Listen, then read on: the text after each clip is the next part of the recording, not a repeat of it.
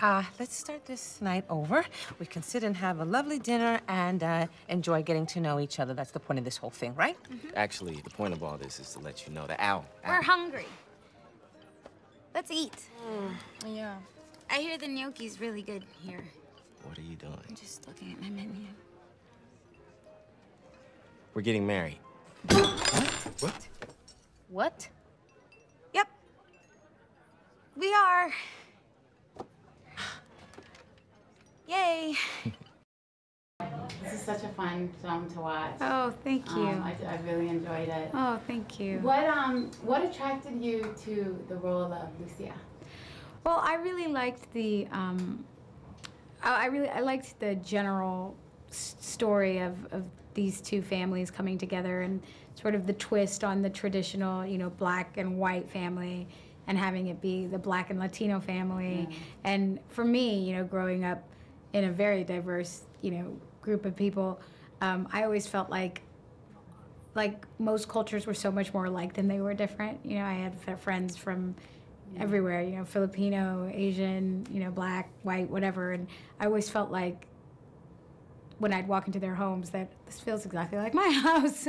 So I like that, you know, for all the differences that these families are actually probably, they're more alike than they are different. Yeah. And then for Lucia, I just really was moved by her journey to carve her own path out, you know, starting with marrying the person that she's in love with, even if it's not, you know, what her dad sees for her, and then kind of going deeper into all the other things, the pursuing her passion and for the rest of her life, and the kind of courage that it takes to make that break with your dream for your life and your parents' dream for your life.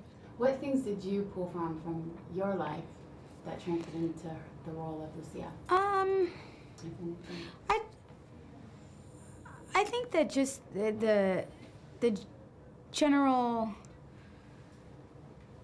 you know, the difficulty of kind of believing in your own, you know, believing in your strength and not needing validation. Right. Because we all do, you know, from the time you're young, you look to adults or parents or the people around you. Am I doing the right thing? Is this right? Am I doing it? And you know, you want that. You want to be able to look back and say, yes, you approve of the man I'm marrying, or yes, you approve of this job, or you approve of my life's path, and then just sort of her coming into herself as an adult and saying, you know, you're not always going to get that approval, but you can't not be true to you know, who you want to be. Okay, enough. Okay, go. Okay. I made you these. Oh, Mom, they're gorgeous. Mm-hmm. Thank you. Something new. Thank you. You're welcome. Okay. Now, I want you to come and look at this beautiful woman. And don't you ever forget her. Okay. You sure? We could bounce right now. So this movie explores a lot about culture and how it can play a big role in your life and life-changing events like getting married. So how has your culture played a role in your career? Well, I think that because my job is so, you know, it's visual, it's people see me, that you can't, there's no way of getting away from your culture and who you are and the color of your skin, and you know, that's just, it's immediately a part of who you are. And so if you're on camera or on a poster, you're representative of all those things, you know, of being Latina, of being, you know, a certain type, or so that has, you know, played a big part in my career, but it's also been really wonderful to be able to take on projects and characters that sort of challenge that, you know, to you know, play a new version of the story that's told about your culture. Or have you seen roles for Latin Americans change or evolve over time? I feel like it's hard for me to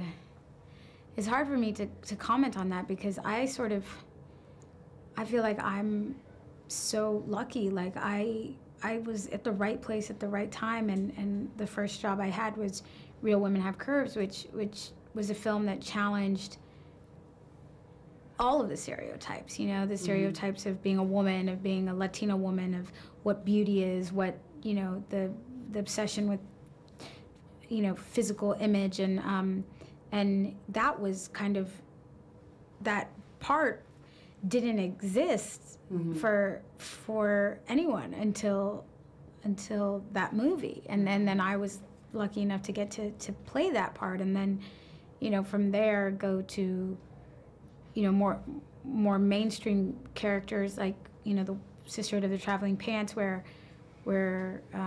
you know, her culture was a big part of who she was, but yet still being accepted in a more general mainstream way.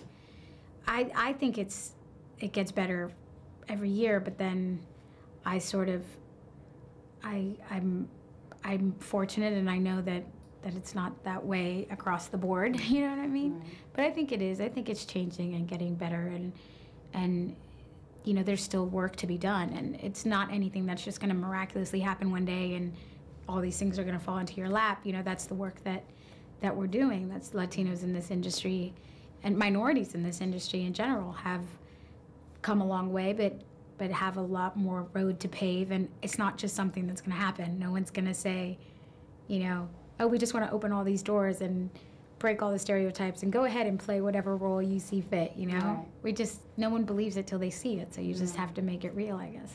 Well, thank you very much. It was such a joy to watch you in the film.